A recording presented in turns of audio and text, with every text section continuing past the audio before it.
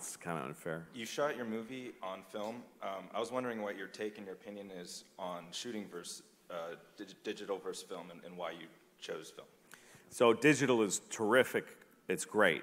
And it's really versatile. The cameras are smaller, and they just have an infinite footage in them. They just go on and on and on. Very rarely do you have to like change cards and stuff like that. But that's such a wonderful tool. And they've been lovingly calibrated to create these beautiful, I mean, some gorgeous films and TV shows have been shot digitally. And they are kind of equalizing, because a lot of people can get their hands on those cameras. And the systems even get flooded with them, so you can get a rental for very cheap. So digital is just great. I wanted to go back to film because there's just, I don't know, it's like oil versus watercolor. It's just a different ballgame, and there's this grain to it. It's for the right things, it's the right thing. There's grain to film, and also I love the discipline of filmmaking. I love that you can't see it until, that you might be just fucking yourself every day. You just might be, you know, sometimes you're in the middle of a take and you hear this sound and you just, oh, it's the worst feeling. And they open it up and it's all buckled and it's just, and that's, how many takes is that? How many fucking takes is that? And it's gone, and you just mourn it. You have to mourn it. And then you got to do a, you know, soldier's burial. Anybody want to say something? Okay, let's move it. Let's rack out. And you got to keep working. And the film is, the mags, 1,000 feet of film is this big. That's how big, by this big. And it's incredibly heavy, and that's 11 minutes of film.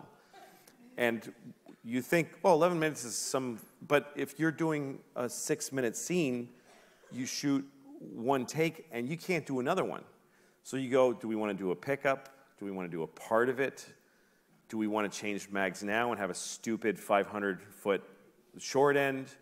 But then the cool things come out of it, like we have 20 feet. Do you want to do something? You know what? Just get a close-up.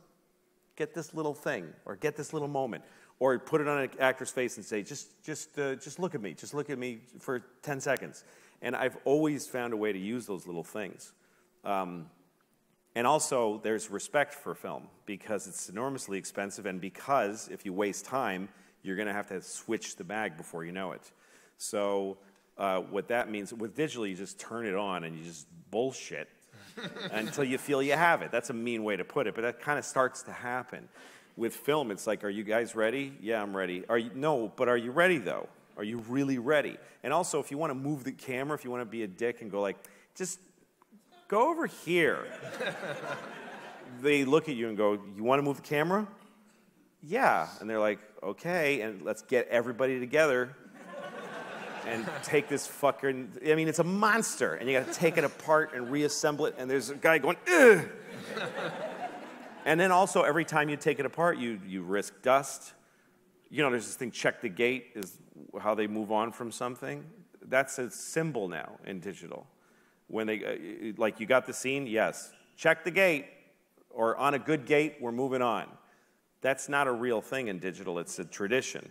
In film, it's real. Check the gate means you look inside, the gate is where the film is, the film plane, and where the shutter's open. So they open the shutter, and checking the gate means, is there a hair in there? Because if there's a hair in the gate, that means probably the whole 11 minutes have had a big, giant hair.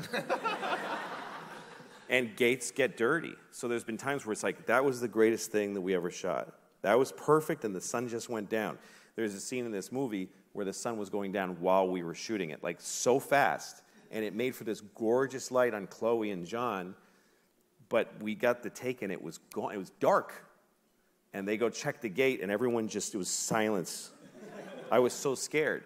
And the dude looks in there and he goes, good gate. And then, ugh. I love all these things. And also, you don't really get to see the movie till it's done. You get a work print. And even because we finished on digital. So the digital dailies are just quick one-light transfers that don't really show the depth of the negative or show you how good your film is. You'll never know until you've made all the editing decisions, and then you go back and scan it, which takes like an hour per frame. It takes like a month to scan a movie. And then you see it and you go, holy fuck, this is what I made. This position sometimes is good and sometimes is bad.